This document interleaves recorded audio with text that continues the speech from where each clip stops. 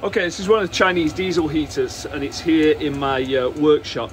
It's only a small garage space, and basically this heater is too good, or too powerful I should say, for my workshop. So even in auto mode, it's in auto mode here at 16 degrees. It's freezing cold outside, so I'd love to give you an actual example, but I can't at the moment. I've only just turned it on.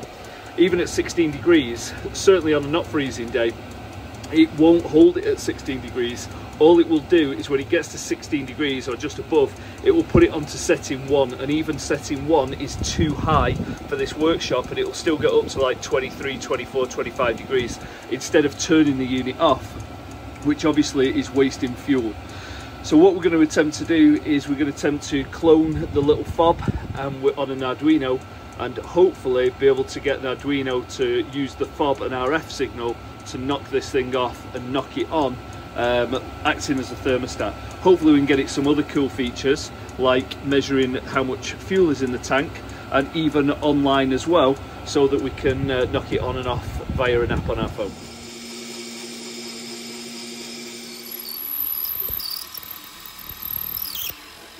On the ball now, Quanta and Gomez.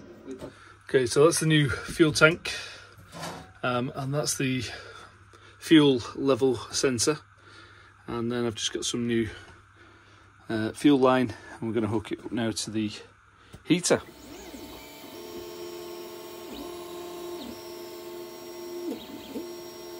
So I'll just show you what this consists of. It's a 2-line display, 16 by 2 display. It's got the main board is the ESP32, and then the obviously major component is the RF transmitter. So that's the RF transmitter, and then you've also got a temperature probe, which I'll put on the screen now.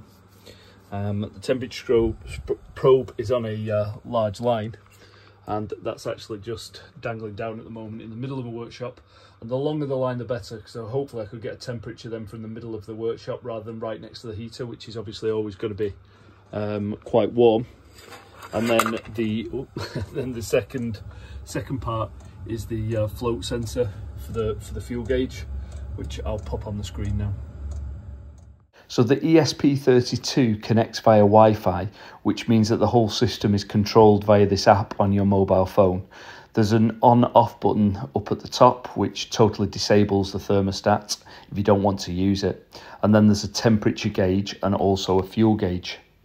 The slider below the gauges allows you to set the temperature, and then rather than constantly turning the heater on and off above and below that value, there is a buffer value, and that means that if the set temperature in the example here is 19 degrees, it won't actually turn the heater on until it gets 4 degrees below that, just so that the heater isn't constantly coming on and off. Blynk also allows you to data log for up to a week with a free account or a month for the paid account, and you can see here that the heater's working as the temperature keeps going up and down as it's coming on and off. So I can see on the monitor that it's just counted that it's got 1 below the temperature, set temperature, and it is actually now sending the on signal, and it's sent that now 5 times and it has not come on. Like I say, the range on this is pretty poor. And there we go, it's just got it. So that actually took it about 25 attempts at sending the RF signal, but it always gets it. Now what's interesting in my code at the moment is it doesn't know, of course, there's no feedback saying that the motor has actually, or the heater, sorry, I should say, has kicked in. So it will just keep sending that on signal. But again, one of the nice things I've noticed about these heaters is that it doesn't care, it just ignores any future on signals from this point. So in actual fact, there's no problem really with it with it actually receiving multiple on signals from this point once it's been shut on. And in some ways, it just ensures that it definitely is on. So obviously that'll boot up now and start heating up. So for anybody that is interested in the code, it uses the Blynk backbone, and then it uses one wire library, and that's just for the temperature sensor. It also uses the RC switch for the RF signal sending, and obviously the liquid crystal display for the LCD. it connects, like say, wirelessly to your internet or to your Wi-Fi. There's a whole host of variables that I've put in here. My coding is definitely not very good, by the way, so I'm sure there's much better ways of doing this. It uses millis instead of a delay, so that there's no delay signal. One of the things that you have to do is you actually have to use your remote that comes with it, your fob that comes with the heater, to actually detect the on and off signal. So if there is an interest for people actually using this themselves, I'll try and incorporate a system where it will actually, I'll obviously have to fit the receiver in it, which actually is that module there. So if I fit the receiver in it, once you've actually captured it, of course, you don't need your receiver. But if I fit the receiver module in, then that'll allow you to catch this area here, which is actually the on and off signal that's being used by your fob. It allows you to set your temperature ranges, just initial boot up really. Starts the LCD. It then sets some timers, so Blynk works in a way where you shouldn't have anything in the main loop. So really all these timers are just being set up. So for example, every 5 seconds, the main monitor is actually checking its temperature, sending its temperature. Fuel's only being checked every 20 seconds. It's refreshing the LCD every 3 seconds. These are all the Blynk virtual ports or virtual pins sending data back to the Blynk app.